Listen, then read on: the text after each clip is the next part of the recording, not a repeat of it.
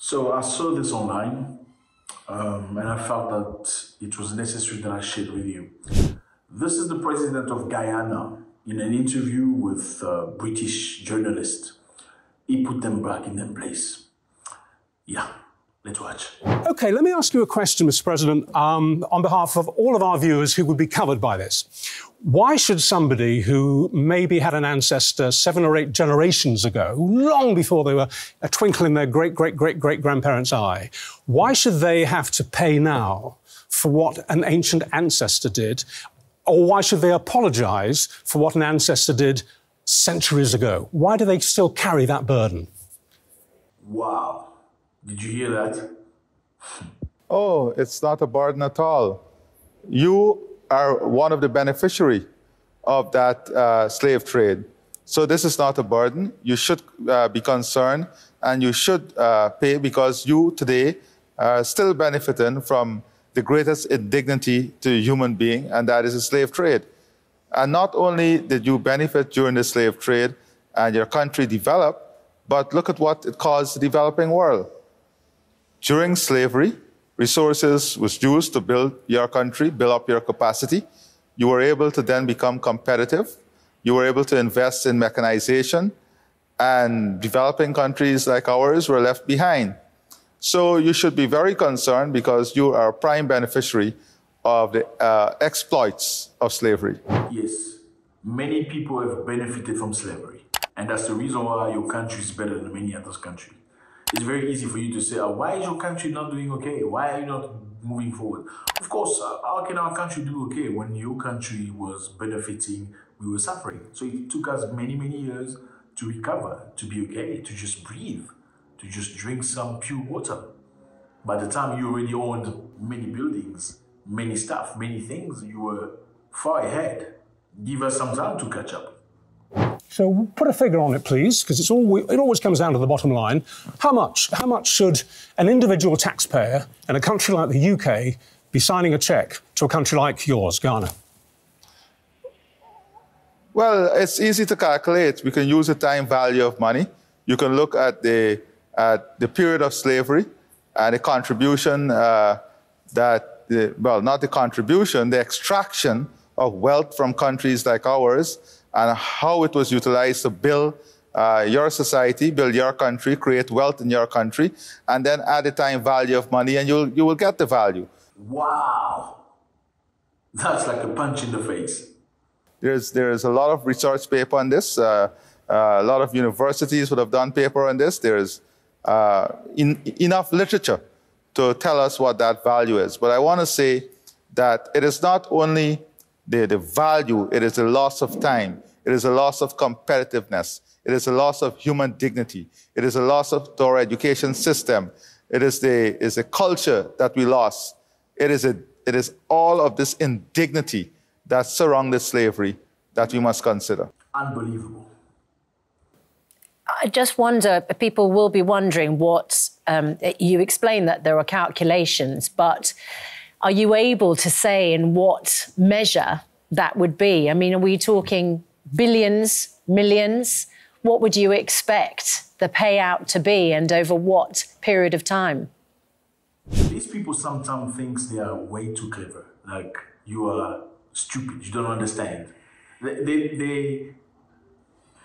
Well, you know, this year in Guyana, we commemorate the 200th anniversary of the Demerara Rebellion. And it took 200 years to get an apology from one of the families. I don't believe that you would want us to wait 200 years for reparative justice and for us to take this conversation forward. CARICOM would have set out a 10-point plan on what should constitute reparative justice and what should constitute reparation. And the calculation goes into billions for the region. How far back, though, do we have to go on this? Because you make the point, we're talking exclusively here about Western imperialistic slavery, to summarise it. But almost every civilization on the planet owes its existence and its prosperity almost always to crimes in the past, be they aggressive wars, be they different forms of slavery involving different movements of population. You can go right back to the Greeks and the Romans. Why just target one particular era in history? Some would say that's the arguments of political convenience. It's a handy handle to hang your argument on. I think you're doing a great injustice to compare slavery with any other of the historical facts that you're mentioning. I was including other forms of slavery. No, but I was including other examples of slavery as well. To the indignity that slavery brought to people, that is the first thing. Now, that's a president for you. He speaks it like it is. He doesn't mash his word. He's very calm. He's not screaming, but he's telling you the truth. I'll give you an example.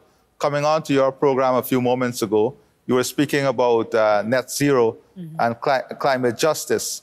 We are speaking about, the world is speaking today about climate justice and compensation and how we address the issues of climate change. And this is the problem. We live in a very unjust society. You know, we condemn completely the war in Ukraine. But if you look at the mobilization of resources in the war in Ukraine, in 2 years, you have mobilized more support for Ukraine than we have mobilized for Haiti for 60 years. You have mobilized more support for Ukraine than we have mobilized for Palestine for 20 years. You have mobilized more support for Ukraine in just 1.5 years than we mobilized to address the issue of hunger in Africa for 3 years. And that is the type of, unjust way we have been dealing with these crises. And we are not going to tolerate the injustice that occurred during slavery. The truth is, we are not treated the same, okay? Look at the way they treated Ukraine. Yeah, I mean, Ukrainians deserve it, but compared to how the rest of the world are treated in many other places in the world, it's not the same. They showed you that this is not, you don't treat people the same way. There's priorities. Very briefly, coming back to where we came in, one of the points you're going to be making today is about our royal family. And you feel that it's not just about the finances involved here in terms of reparations for slavery, it's about the gestures. And you think that the British royal family should make a big gesture, don't you? What do you mean? Hand over a palace to your country? Well, no, we don't want the British to hand over a palace that we built. It's really hard for some people to understand that we're just as clever as they are, if not more, in many cases. You know, if you go into many of the palaces in Britain, you will see the lovely green heartwood from Guyana.